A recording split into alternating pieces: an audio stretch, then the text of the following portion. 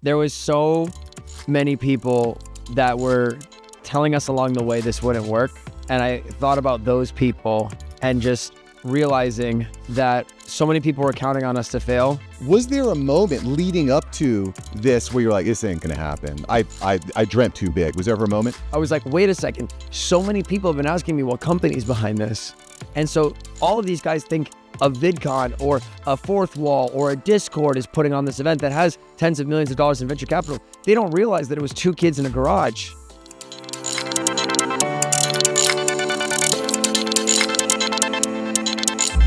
We're sitting here with the man, the myth, the legend, Mr. Icon, founder of Creatorfest himself. Icon, what's up?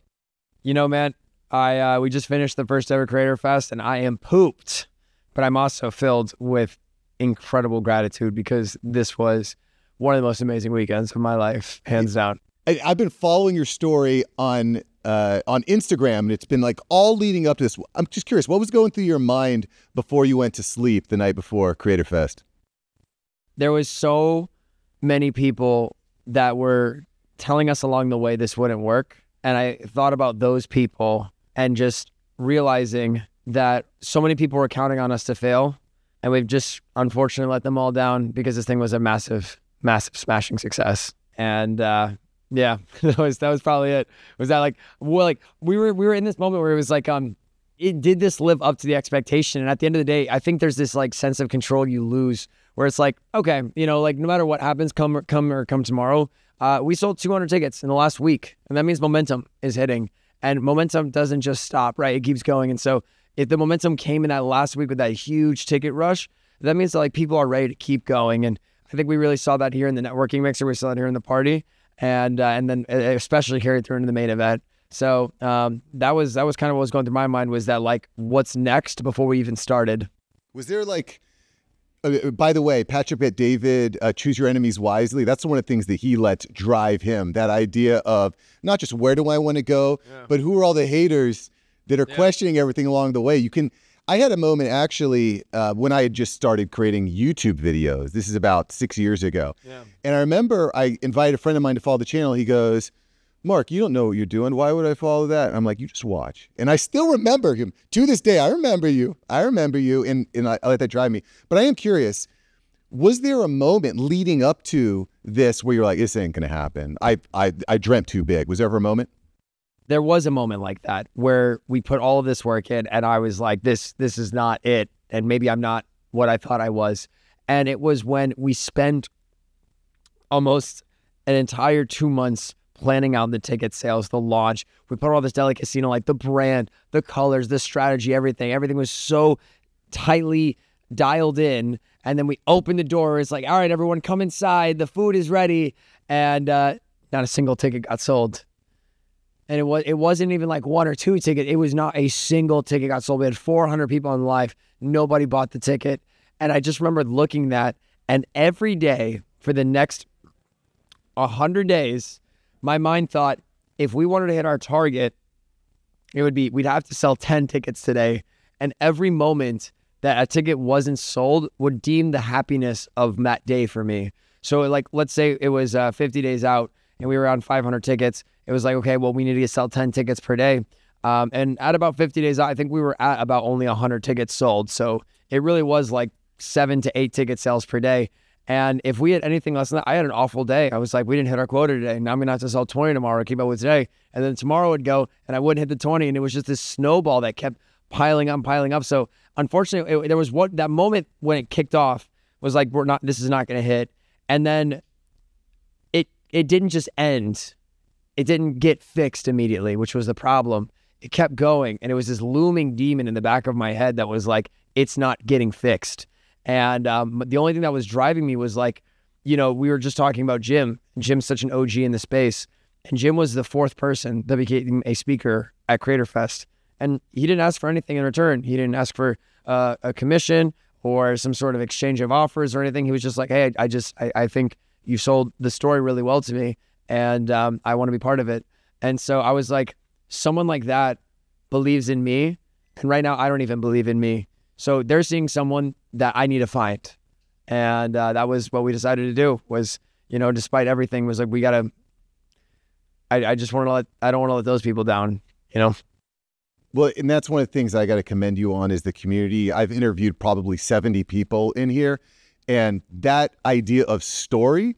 And when Icon got on stage and he told the story, and I've been following the story on Instagram, it created like this, I think, momentum, you know. But one of the things I also heard is people don't like to share their failures, but it seems like it's important to say, hey, the failure plus the victory, it creates that contrast, right? I mean, imagine I came on here right now and I was like, hey, everyone, welcome to Creatorfest. And I opened up with that. Then it just sets the expectation of, oh, yeah, there was some company. They put it on. They spent a lot of money. I guess this event is good. Like, it hits the bar, right? But that was why when we did the networking mixer Thursday night, I realized that my presentation was the first one of the entire event. And sorry, I'm destroying your mic here. My presentation was the first one of the entire event. And I realized, I was like, wait a second. So many people have been asking me what company's behind this. And so all of these guys think a VidCon or a Fourth Wall or a Discord is putting on this event that has tens of millions of dollars in venture capital. They don't realize that it was two kids in a garage. And that shows testament to the way we did the branding and the party, and we set the expectation correctly. And it's amazing they did that. But if they don't realize that it's two kids in a garage and this was entirely bootstrapped, then if anything goes wrong, they're going to still hold us to that standard. And so I was like, we need to walk them through the pain. So I called in my editors at literally 11 o'clock on Thursday night. And I was like, hey guys, we need to show the entire build out of this event in less than 10 minutes. And we went back through almost like 200 days worth of Zoom calls. And we went through the daily series, and that opening video that we made, that 8-minute video, shout out the editing team on this. We started on that at 11 o'clock at night, and we finished it at 8:54 in the morning, and my presentation was at 9. So it was like down to the wire. And so, very long-winded answer there, but, that was really, really the biggest important element for us to convey was like, hey, listen, like we had nothing different than anyone else. We didn't have money. We didn't have supporters. And for a long ass time, we definitely didn't have ticket sales. So the stress, but I mean, that's part of what entrepreneurship is, right? Is putting that stress out there. I am curious, by the way, you're an excellent storyteller. Thank you. I've seen a ton of people. I've done probably 700 interviews and then 70 more today. Very few people understand the power of story. So I'll just give you a quick dab there. Thank you. I really respect that. What was it like the morning you woke up, the morning of your speech? You put in all this work, all this effort, all the drama. You wake up Friday morning, Creatorfest happening live, Orlando, Florida. What's your thought when you wake up? So what was interesting about that is I actually didn't wake up because I didn't go to sleep. And I sat there and I had this vision in my head where I basically my team was working on the video, and my team was like, hey, we're going to get this video done. You just lean into your moment. This is your wedding day. Live in it. And so were you there for the intro? Did you see the opening? Just a minute, but I wasn't here, baby. I know. You're in here crushing it, so I don't want to take you away. But there was this opening, for those of you that don't know, and I'm sitting there and I'm on the stage, and basically the whole thing goes black after the video finishes that shows the build out of this event. So people went from, I don't know who Icon is, to now I've watched Icon build this entire event in 9-minute video, and then the whole room goes black. And I really wanted it to be this moment where everything turns on and just sets the energy on 1,000. And I was like, I have this pose that I like to do, and it kind of looks like this, and it's from like my favorite anime, and it was just this really cool power stance. And I basically just stood there and I redid that scene probably at least 20 to 30 times in my bedroom, just playing the song, imagining it, thinking about how many steps I was going to take left and right, and then playing the song again and just consistently doing that. And so by the time it was the 30th one, it was about 8:30 a.m. And I was like, all right, I'm just going to go do it on the stage now. And walking down and seeing so many people that I saw their creator cards, I saw their posts, I saw their Instagram stories, seeing people, we had people fly from South Africa, for God's sake. Like, it was insane. And walking past them, and then literally like people started clapping as I was walking towards the room. And it felt like being an astronaut, like I'm going off to mission. And then there was so many people that watched this journey and were like, hey, he's going, like it's go time. And that was really special. So, I can't say that I've ever experienced anything like that. Well earned, dude. And that idea of envisioning yourself there, I've heard Tom Brady talk about that, Mike Tyson talk about it. The list goes on and on and on. And that's something I think about a lot is how do I see myself standing on the stage, winning the Olympics, host the event. So I think that's really profound. Do you read, by the way? Are you a big reader? I'm a bit of a reader. I read a lot of different things. And I think a lot of people, when they talk about, when they mention, I've been on a lot of podcasts before, they're like, hey, do you read? And I'm like, of course I read. But what's interesting is they usually talk about, what's your favorite books right now? And I'll usually mention an anime. Sure. Or I'll mention a manga that I'm reading. And they find that to be usually interesting because usually people would invite me to say something like, let's talk about Buy Your Time Back or 4-Hour Work Week or 1 to 1%. And those are all great books that I've read too. But some of the best lessons I've ever learned were taught by people that never existed, and growing up, like, I loved reading Game of Thrones. And have you ever watched Game of Thrones? I mean, of course. Okay, thank God. All right. So like for me, a lot of people, their favorite character in the show in Game of Thrones was like, like Rob or one of the Lannisters. But for me, it was, do you remember Littlefinger? Of course. Yeah. So Littlefinger was this guy who had no money, no name, no heritage, and yet he became one of the most powerful guys on the entire show. But he became so powerful where he was literally manipulating kings and kingdoms and destroying armies. And what did he have? He was good with words. And that was his power. He said that. He was like, my biggest leverage is that I know how to tell a story and I know how to manufacture that story. And I thought that was such a unique thing. So very long-winded answer from Do You Read? But I remember reading that book and just hearing Littlefinger's speech about that and thinking like, wow, yeah, really, if you know how to tell the story, you can topple a kingdom. And I thought that was a really unique idea. And frankly, I don't always ask people if they read. Yeah. But I can kind of pick up when someone is a reader. And I also I do. I do. This guy's definitely a reader. And I also I heard this. I don't remember where I heard this from exactly, but it's this idea that rich people read, poor people scroll. Right. Good one. And that's always stuck with me. And it's pretty easy. You just pick up a book for 10 minutes a day and you build a habit. And listen, I know you're crazy busy here, Icon, but I am curious. Yeah.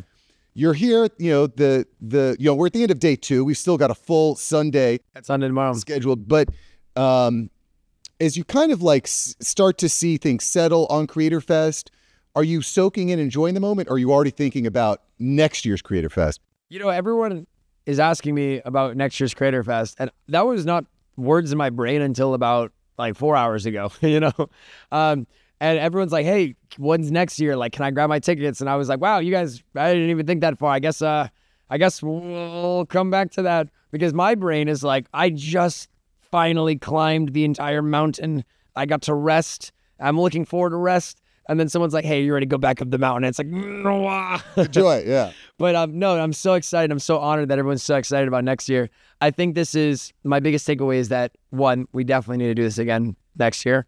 We definitely need to do this again with Podfest next year.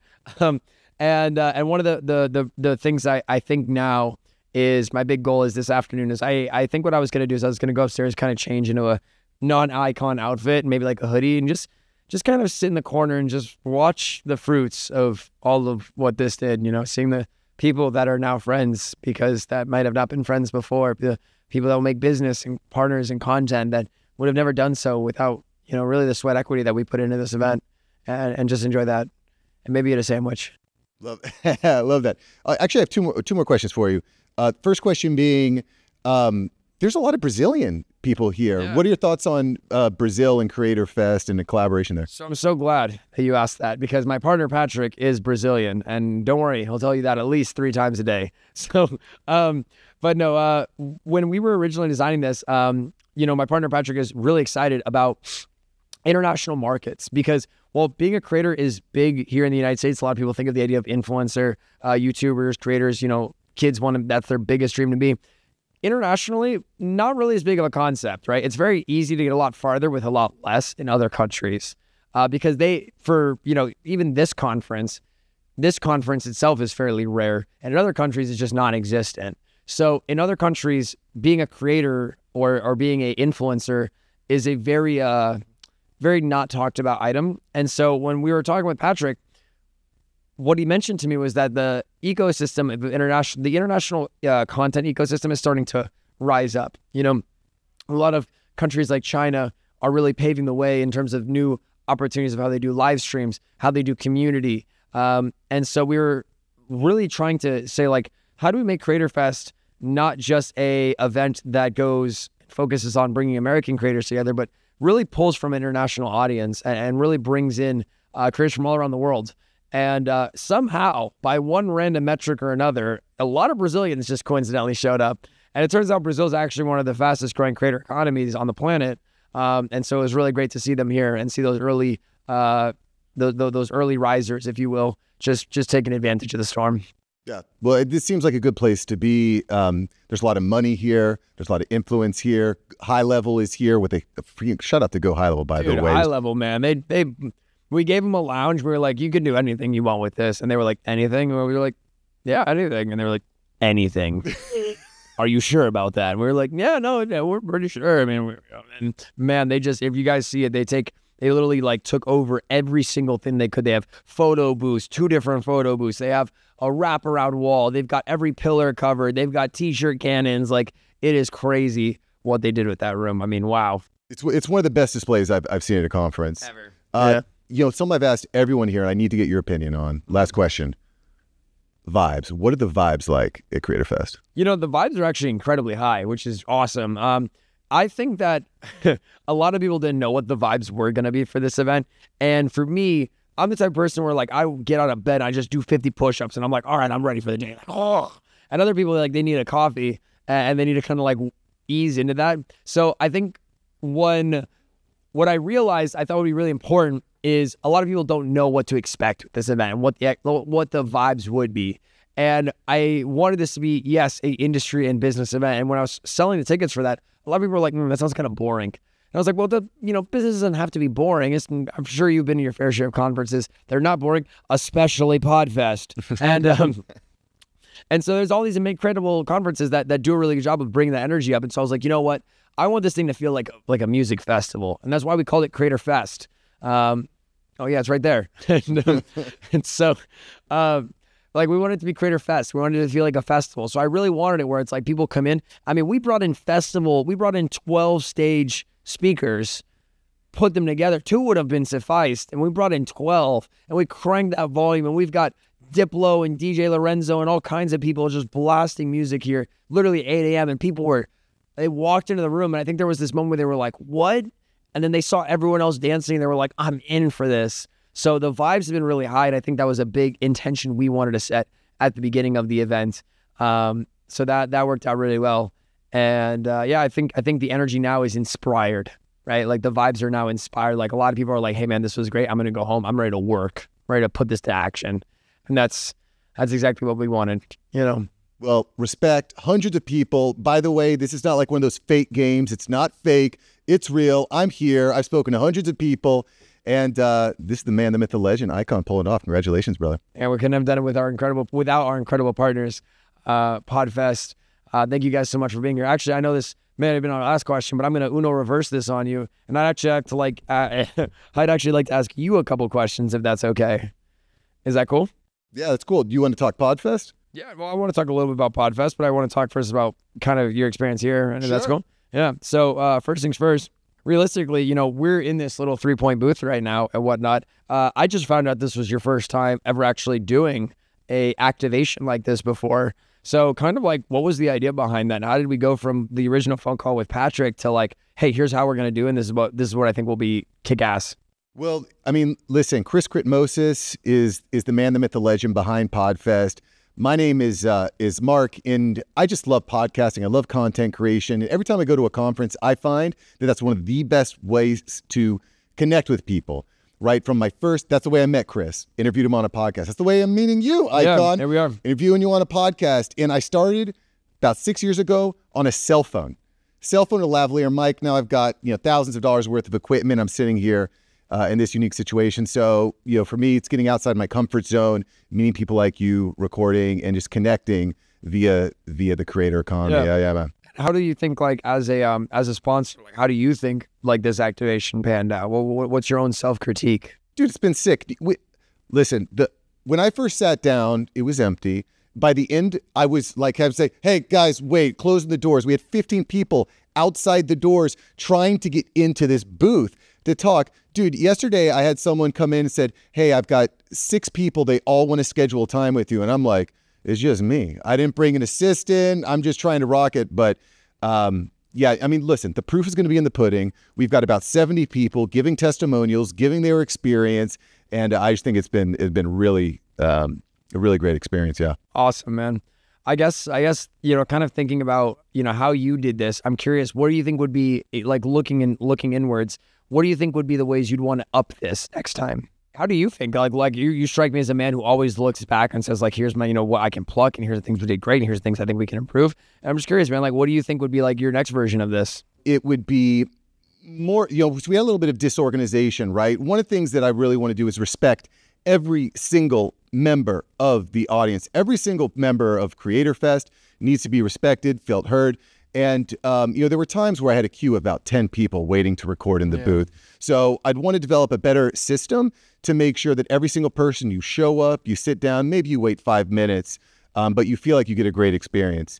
And I think that's, I think, the biggest takeaway. The other big thing, I think, is making sure, and this is actually yet to transpire, is making sure that every person has a great experience, not just in the booth, but what happens next. How are we engaging with them afterwards? Are we giving them a special discount to next year's Creatorfest?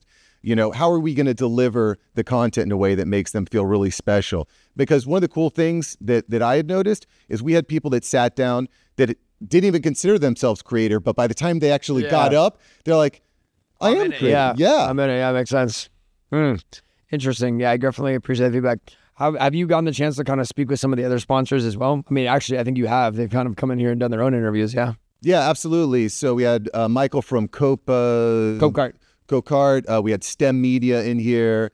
And we did get STEM in. Yep. Fantastic. Yeah, we got STEM in here. So, you know, I think, you know, I also think that's a really cool, unique experience for vendors, for sponsors, and probably a really good way of selling sponsorship slots to vendors, saying, hey, listen, you come in, you're going to get to talk on your podcast, you're going to get 4K video, you're going to get 100 clips, it's going to be well-defined, you're not going to have to wait, you're going to sit down, maybe even connect them with some of the speakers. You know, that was one of the cool things we did with Copa. So I think that's another like really great way of selling value. Yeah, and that brings me really to my final question, I guess, is like, you know, what would you say now that you've gotten the chance to be part of this? You know, you got the chance to talk to more of our attendees on a more intimate level than anyone else in this entire event, even myself, right? So knowing kind of the vibes of the people here in the community and whatnot, what would you say to someone who's potentially thinking about sponsoring Creatorfest next year, and based off the experience you've had with the attendees so far? So I think that you want to, as a sponsor, you want to come ready to engage. You want to give something unique about your booth too. You don't just want to have a booth with a couple flyers up and some mints on the table. You want to have a way to bring them in, because these are creators. These are people that love video, short form. They love content. They want to talk about themselves. So give them a way. Give these people a way to engage with your brand on a deeper level. Get them on Instagram. Tag them, offer to collaborate with them. And I think use this as a way of speaking with creators, collaborating with creators, getting their information so that you can continue to facilitate that creator vibe, because these are creators. Yeah, that makes a lot of sense. I guess my last question is, are we going to see PodFest here next year? TBD, bro. Yes. Because I wanted you to be like, yeah, in the background. Mark, that was a PR great maneuver right there. All right, everyone. Well, thank you guys so much for joining the Creatorfest podcast. I just want to give an incredible standing ovation for our host, Mark. Thank you for having us, brother. You man, Icon. You are the man, brother.